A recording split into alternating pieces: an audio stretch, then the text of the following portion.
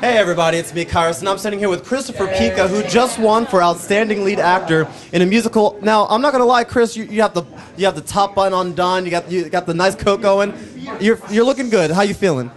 Amazing. I've been doing this for 14 years, and finally I got one of these things in my hand, so it feels really good. When they called your name, what thoughts were going through your head?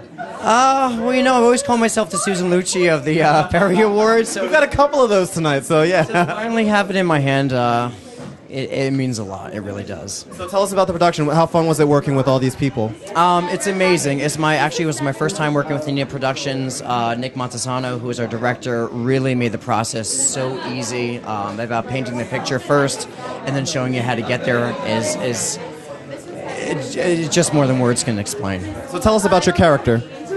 Basically play Mickey. I was a twin that was once separated at birth. As when I become nearly 8, I get reunited with him. We instantly become brothers and best friends, totally not knowing that we were once brothers at one time.